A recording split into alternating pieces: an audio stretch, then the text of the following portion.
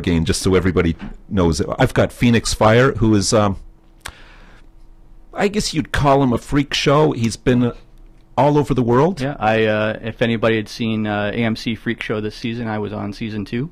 Okay. So went down to California and we did the taping there, and right now it's on Netflix, and it was on AMC, but now it's on Netflix. So yeah, you can check me out there too. So you're a world famous guy coming to London, Ontario to play at a club and put your life on the line. Yeah. And it's only $8 to get in. Yeah, well, I'm very proud actually to say that I am from London and that I travel the world, but I'm based out of London. I enjoy the city a lot, so I'm very proud to call it my home.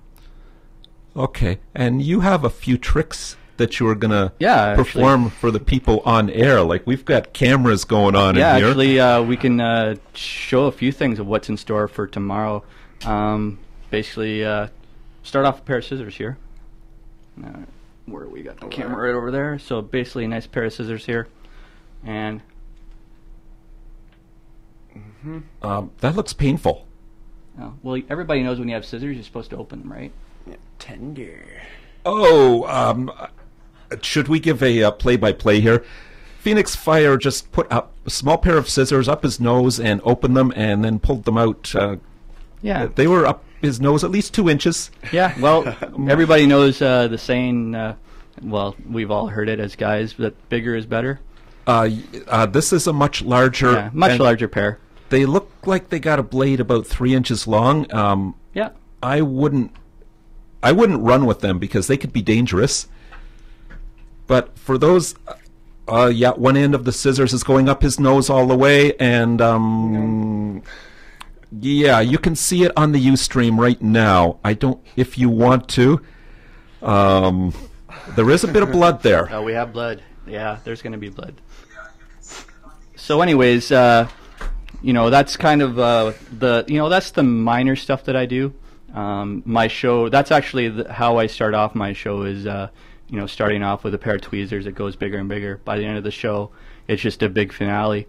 One of the fun things I do, did you want me to do lightbulb right now while we're doing here? Or we want to wait for that? I don't know. Well, we got the camera here, so I'm sure he wants to see it now, so he doesn't have to stand around all the time. So basically, I'm going to hand this over to you. Here, we'll do that. That's a real light bulb. You want to check that, make sure that's real? You can... I'm just going to lean over. You won't hear me for a second. All right. You can make sure that's real, and I'll prepare over here. I'm holding up what I believe is a real light bulb.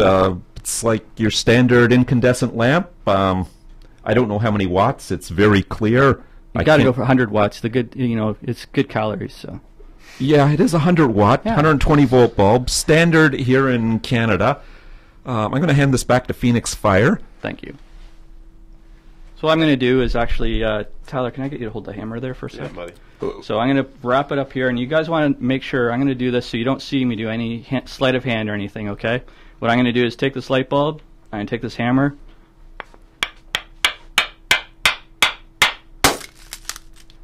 so that's a light bulb popping. What I'm going to do is, Tyler, you're going to make sure I don't do any sleight of hand here. Pick a number between 1 and 3. 3. 3, you want to go for 3. So here, 3 pieces of glass.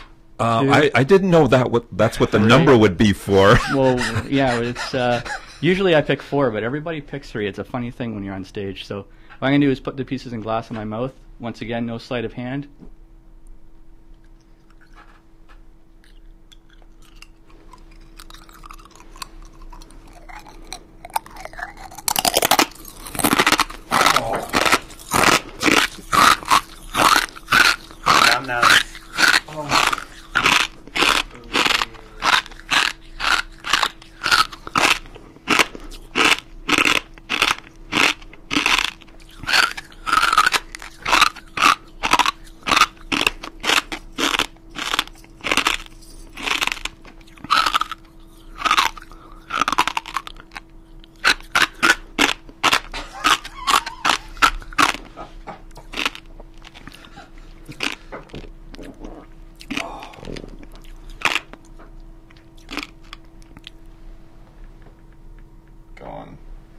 So that light bulb is gone.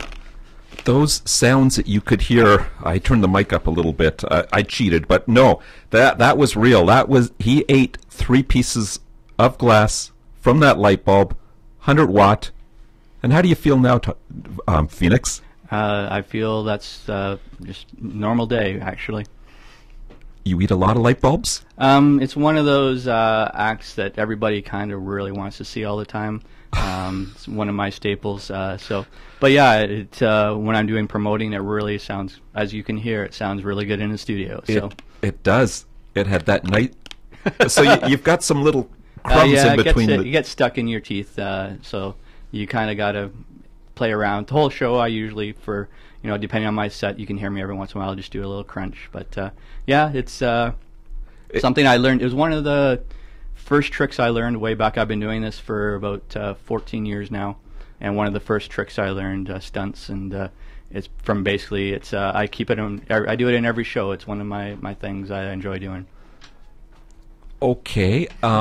From your dentist, what does he think about finding pieces of glass in between your teeth when you go in for a checkup? Well, those are the one things you don't really say that you do. But no, actually, I've never had a cavity in my life, so I guess I have really strong teeth. Actually, one show just recently, I broke I have a permanent retainer in my mouth from my I had braces, and so I broke my permanent retainer wire, but that's about it. The only issue I've had. So. Wow. What kind of toothpaste do you use so I can get the same kind? Yeah, I don't know if any of you people saw that on Ustream, and we had some people taking pictures of Fenyxfyre eating a good portion of a light bulb, the glass portion. And he's going to be doing that tomorrow night at Gordy's Brew House. And more. That's the part that scares me, the and more. We're going to have to take a short break for commercials, and we're going to come back and play a song by a band called Giggle Switch. This is the band, before Across the Streams were Across the Streams, they were actually called Giggle Switch. Some of the members were on this. So that'll give you a little bit of the idea of